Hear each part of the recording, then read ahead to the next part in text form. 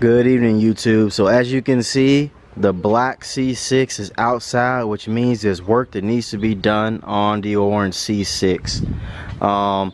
So as we talked earlier, I have issues with my fuel gauge bouncing, going empty, bouncing full, and mostly being empty. So there's four methods I can try to get to fix this. The first method would be fixing it properly, which will require a new fuel sender unit for the passenger side, which costs about 60 bucks plus shipping, be about 70, and probably some miscellaneous parts, probably about another 10 or 15, so about 85 bucks there.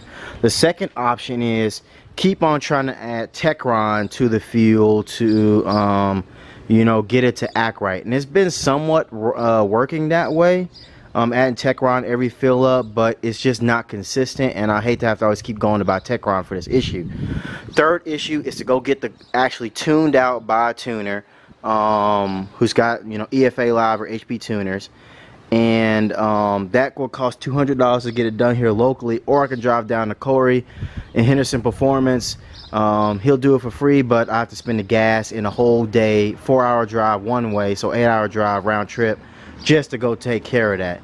Now the last option is I found a post on the forum of a guy who basically modified some resistors so that it sends a false signal that the passenger tank is always empty. So I got some resistors here from work, and this cost about, if I was to go to buy resistors by myself, it would cost about $3, but since I work at a kind of electronic area of my job, they just had resistors laying around. So you have the fuel sender unit operates between 200 upper 240s to low 250s in ohms. So what I'm gonna do is take the wheel off, take off the inner wheel well, which is this plastic piece right here, and then get to the plug that goes into the center unit, and then cut wires and splice in those resistors.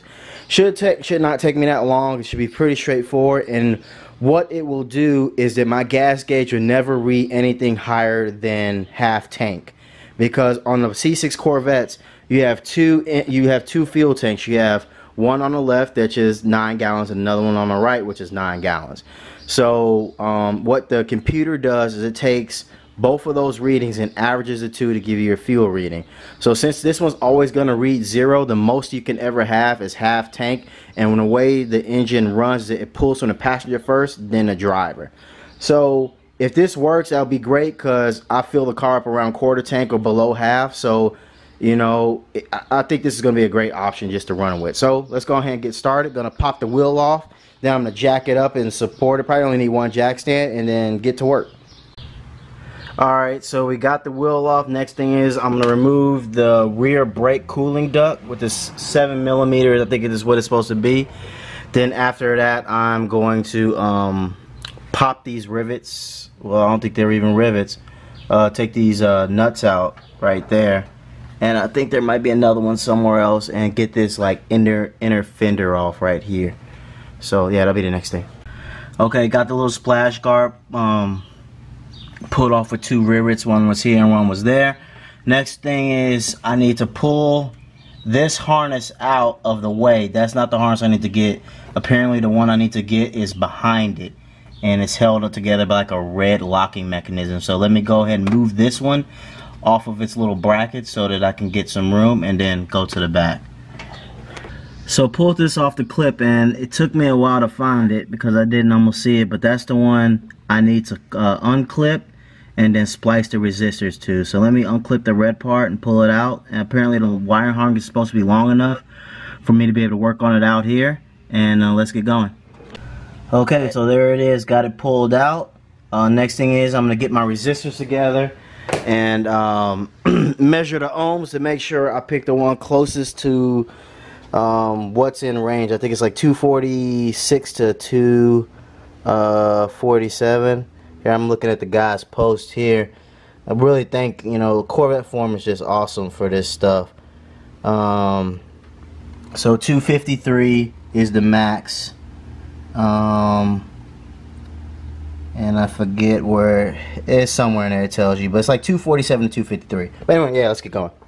So what I got here is two of my resistors. One of them is 220, the other one's about 30. Average about 250, 251, give or take a few.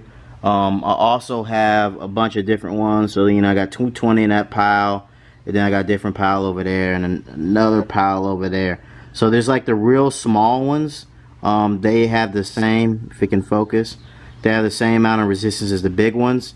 But I'm gonna go with the big ones because I'm getting better numbers with those, just because of the ones I picked up. So what I'm gonna do here is I'm gonna take these two, I'm gonna solder them together, and then I'm gonna measure the resistance one more time.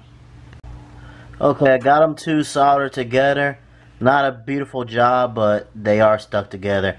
I measured the resistance and it's 249 ohms. So next thing is I'm gonna splice into the two wires here and get it hooked up, and that should be it. Alright, so I'm gonna cut into my light blue wire and the black one.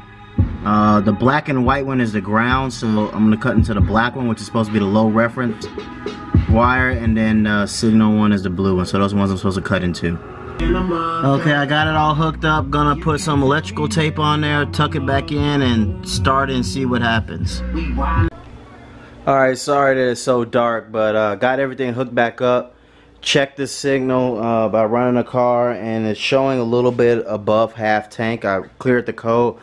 So after driving around towards work tomorrow, if I have no code errors and nothing pops up, then that means it worked. So we'll see tomorrow.